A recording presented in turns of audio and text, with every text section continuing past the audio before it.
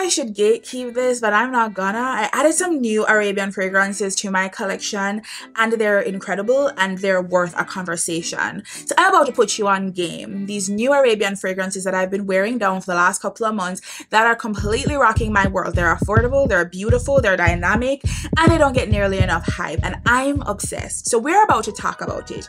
New fragrances in my collection. I have a haul for y'all. I have a haul for you. So if that sounds like something you're interested in, if you just like saving money, if you just like talking about fragrances, stick around. You know better, but you just can't get enough. I'm Jeanique and welcome to my haul video. I'm excited you're here and I hope you enjoy the video to come. If you haven't done so already, subscribe. I would appreciate it. So in today's video, we have 9 Arabian fragrances from houses like Lattafa, Ardal Zafran, we have Swiss Arabian, Al Haramain, among others. And we're about to get into all of that because we have so many different types here that deserve a little bit of love and attention from me, at least on screen, because I've been giving them a lot of love behind closed doors. So let's get started with our first fragrance. And again, subscribe if you haven't already done so. Yeah, I call you wildlife of the party, but you just can't get enough. The first fragrance I picked up and fell in love immediately was Lattafa's Badi Al Oud Sublime, or Sublime for short. I saw oud in the name and I thought, absolutely fucking not. I'm not going to do it. It's going to be disgusting. But a comment from Jennifer, who always be putting me on game, she's in my comment section, she's amazing, was like, you're going to love it because you love kale, eating juicy apple. And she's like, it lasts longer and it's just as good. And I was like, excuse me? I have no choice but to get this now. Excuse me. And she's right. It really does smell like a woodier version of Kale's Eating Juicy Apple, and it lasts longer. It's so good. Now let's get into it. It don't smell like the notes on fragrance. I don't. It don't. The notes on there gave fresher, crisper, more citrusy than it actually is. Like the notes on there say something like green apple and lychee, rose, jasmine, vanilla, moss, and some other things. And I'm like, yeah, all those things sound good, but it don't smell like this. What does this smell like? It smells like a candied red apple. Very juicy, very heavy, very thick, very much like Kale's Eating Juicy Apple. Very, very sweet. The jasmine does come through, but it's not like a soapy spa-like jasmine. It's more like a fresher, crisper jasmine. Just a little air of it, just a little bit of it. And in the base, none of the base they say makes sense. The vanilla, sure, but the moss and the patchouli, I don't get that at all.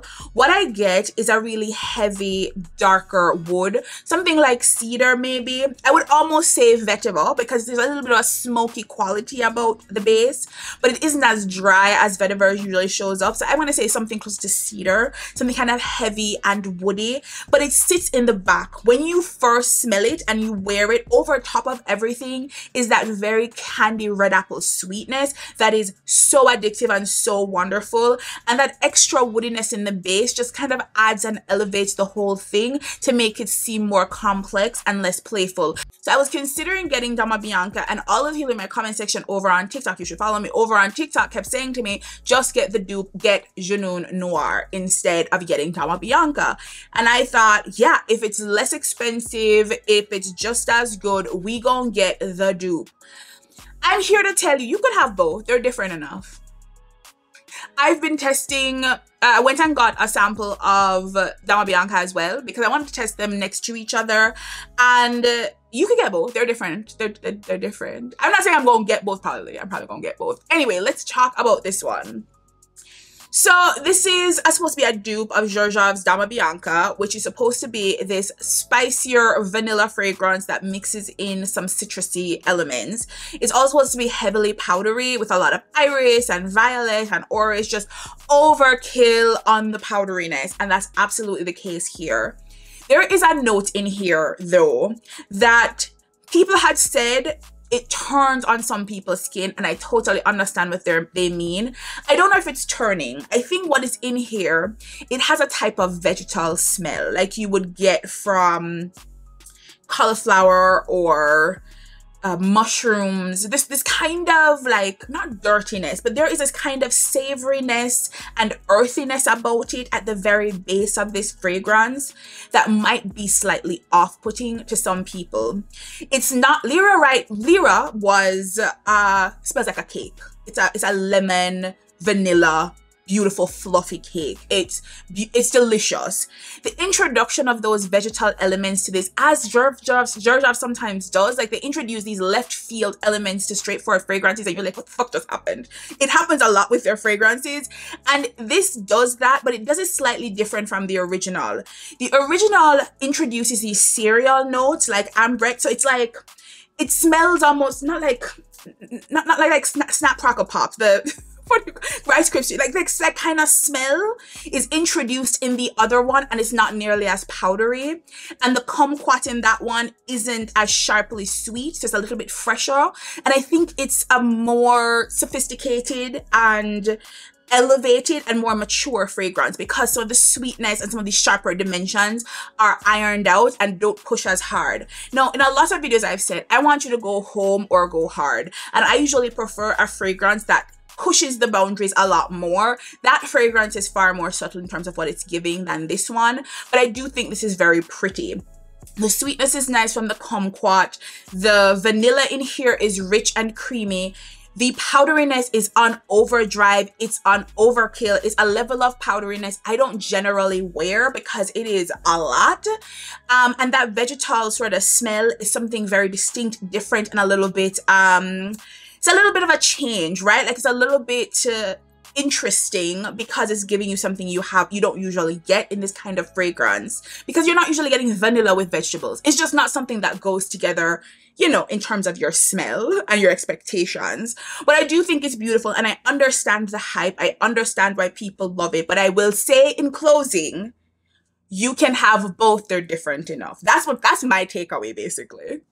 The next fragrance I picked up is this perfume oil from Swiss Arabian called Jamila. I'm pretty sure, because it was on my list at the time, it was in my original Arabian fragrance wishlist video, and I finally picked it up. I don't know why I held off for as long as I did, and what I was on the fence about, but I'm glad I got this. It's a lovely perfume oil. I love a good perfume oil to layer with, and this is a good one. So what is this? It's three things essentially.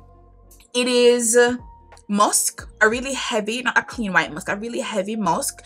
It's very weighty. There is some ebony in here. So very dark, rich wood. Like I'd say in terms of like the woodiness of woods, right?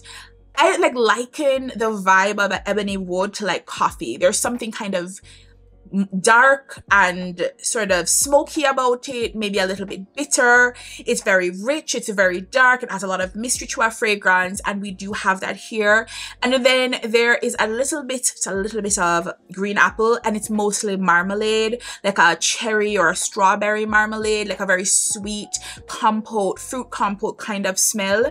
Now what is interesting is that usually, based on how the fragrance is usually like layered, when you smell it, you usually get the sweet notes first, and then in the back you get the musk and the woods. Not in this one.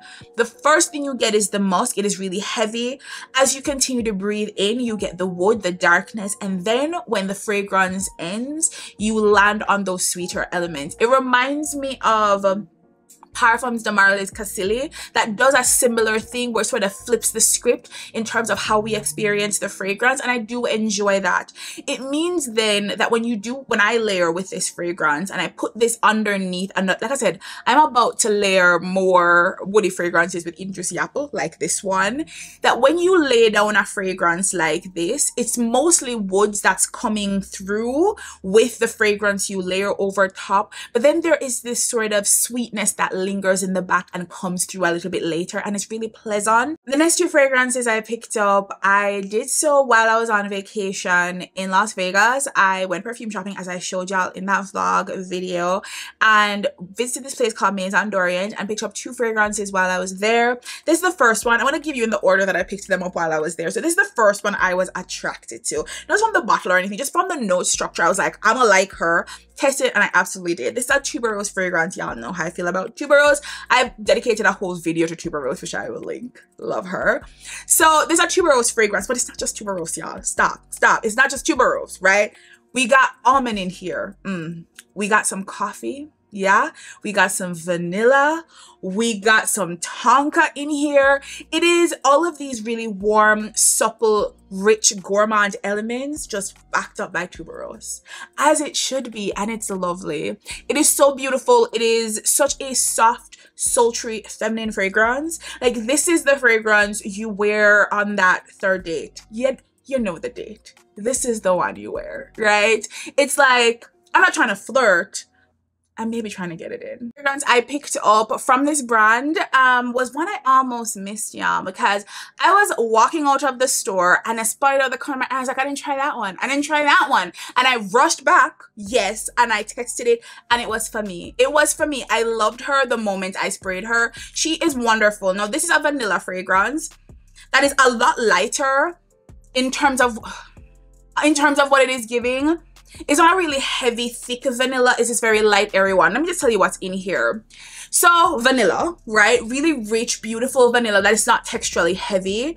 Then we have all of these lightening elements, right? We have a little bit of pink pepper, lighten the fragrance a little bit. We have a very light, airy jasmine, not the really thick or even like the spa-like jasmine that is kind of soapy. No, we have this green, kind of fresh kind of jasmine. We have slightly sweet, lighter orange blossom. We have a nice sweet pear in here.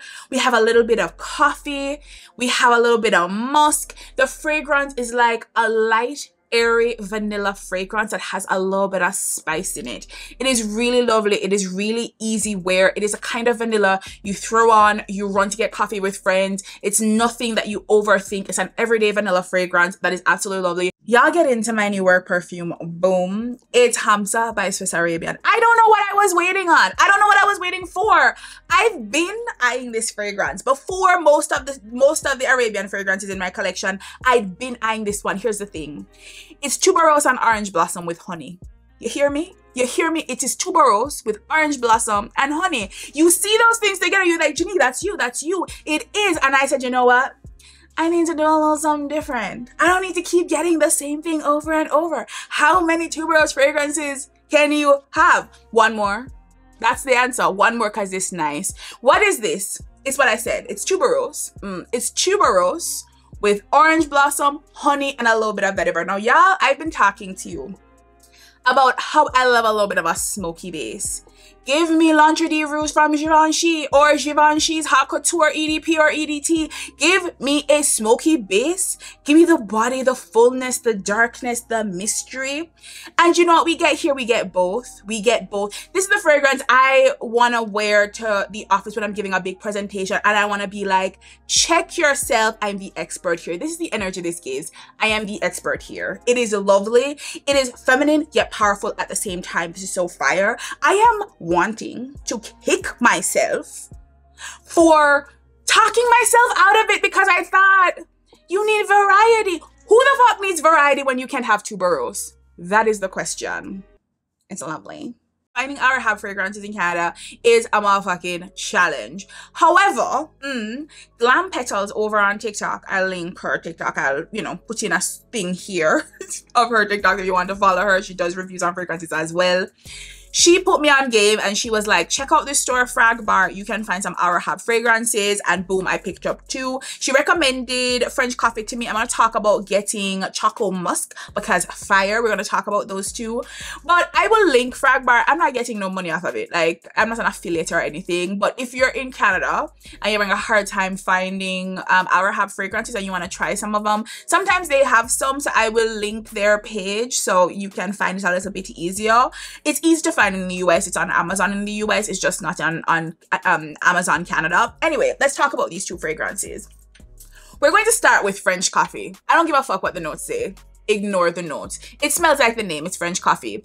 It's one of the most photorealistic coffee smells in a perfume bottle I've ever smelled. It is fucking wild. It doesn't just smell like espresso because it smells like espresso. It smells like a dark roast, right? So it's like a dark roast with some sort of cream or milk in it, like a heavy cream, like half and half, right? Like you're making yourself a latte. And they say it's caramel in here. It doesn't smell like caramel. It smells like toffee or maybe butterscotch, one of the two, or a cross between the two. It almost smells, and I had like a nostalgic moment the moment I smelled it. Do you remember these old school toffees that like had a brown color to them? Like it was like a chocolate toffee, but it didn't really taste like chocolate. It tasted like toffee, just slightly different from the like beigey looking one and the brown looking one and the caramel looking one. Yeah.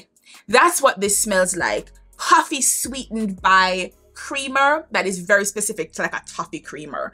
It is wild. Like I literally sprayed this and I was like, oh, it smells sort of nostalgic. Like it smells like candy I've eaten. It smells like coffee I've drank before.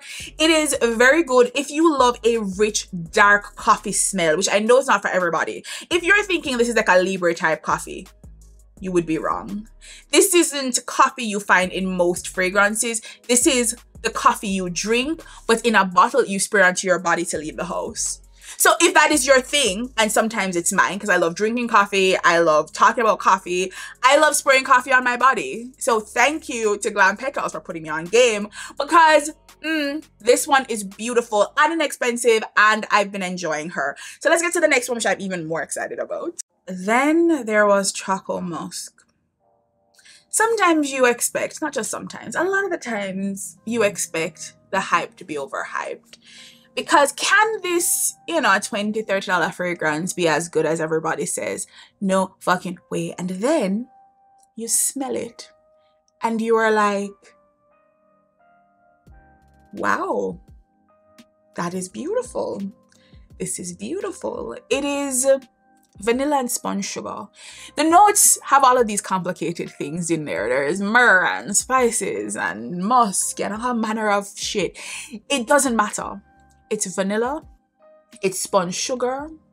You want to spray yourself down to go to bed. You want to be cozied up with this shit in bed. Like you just want to be cocooned in it. You want to spray it on your pillow so you can just turn over in it. It is so comforting. It feels like a hug. There is nothing distracting or pulling or in your face. It's just like this cocooning, airy, happy vanilla smell. That's it. This is the vanilla you wear to bed. I wouldn't even say this is the vanilla you wear to run errands. Like maybe you want more power to it. This is just a you smell. It doesn't have a ton of sillage. It doesn't have a ton, like people across the street won't smell you. It's not going to linger in a room when you leave. Like it's not making any bold statements. It's just this very soft, sweet, beautiful, dynamic vanilla smell. There's a little bit of chocolate in here. It's a hint of chocolate to give it some dimension, and everything else is giving it a little bit of dimension, but mostly the sweetness and the vanilla are running ahead of everybody else in terms of the priorities of this fragrance. And have y'all been talking about Binturan from Ardal Zafran? Because you should. It is fire. It is so, it's the best one of all the ones that I've talked about today, and how great and beautiful and lovely and affordable and dynamic they are. It is the best one in my opinion, especially if you are a floral lover. Take one of the sort of popular florals as the base. It's tuberose, it's white florals in the base. We got tuberose, I think you have orange blossom, maybe some jasmine. So we have white florals at the base, right? Take your classic white florals, like the Prada Paradox, right? Or you take, I mean, any Dolce & Gabbana. Like you take Dolce & Gabbana Pour Femme, or Givenchy's Irresistible, or Armani My Way, any of these white florals, right? And then you add some different elements. So instead of going with fruit, because I love me some fruit in a fragrance, but you know what they did instead? They went nutty almond, sweet almond, creamy almond. So it's creamy and a little bit sweet and a little bit nutty. It's nice. They've also done a little bit of cacao, a little bit bitter, a little bit dark, rich, beautiful. They've also done a spicy tonka. What can I say? All of those things work well together. Then, out of nowhere, in the base of this fragrance, they call it woody notes. Let me just describe what the woodiness in this fragrance is like. It's dry wood, right? The kind of wood that feels tactile, like you could almost break it. It doesn't feel like soft and creamy like you get with like sandalwood, or this sort of rich deepness you get with ebony. It feels dry. It's like almost hay-like. It just feels heavier than hay. It feels like, you know, like if you go into like a woodworker shop and there is wood shavings all around you, and wood shavings don't really have a smell, but there's like this non-smell that is a distinct smell, right, about it. That is the base of it. Like, it feels textural. It feels like it feels like a good grounding of the fragrance. It feels like it adds like this real depth and interest to a kind of combination that you wouldn't expect, right? So many of the white florals that I know and love, they add musk to the base. They may add sandalwood to the base. They add creamy, full elements that sort of elevate these white florals to make them feel fuller and bigger. And this one feels like they've delivered it on a brick truck or something. Like, it feels like a hammer doing the work. It just feels really powerful and interesting and different, and it's lovely. I really enjoy this fragrance so much, and I was shocked. Now, here's the thing. Somebody had commented, have you heard of Binturan? And I was thirsty to go find out what it was all about. And I saw the notes. It was, of course, out of stock because it's always out of stock. I went and looked at the notes and I thought, it sounds nice. I don't think it's going to be like something's gonna rock my world. I was wrong. I was wrong. I say, of all the ones that I picked up, by a country mile, this is my favorite one. So if you love a more layered white floral, if you're out here wearing Powder Paradox because, like me, you love that shit and you enjoy it, but you want even more dynamism in the fragrance, even more layers, you want a gourmand twist instead of the fruitier elements, this right here is a whole vibe. This is so good, y'all, and I'm so excited I picked this one up. Which of these do you most want to try? Obviously, Binturan is my favorite from Ardal Zafran, just rocking my world, being magical and shit. But maybe your favorite and the one you want to try the most is completely different. Let me know down in the comment section because I want to hear about it. Are we on the same page? Do you love churros as much as I do? Leave it down in the comment section. I want to hear about it. I'll see you in the next one. Bye, y'all. This is paradise. Can you listen to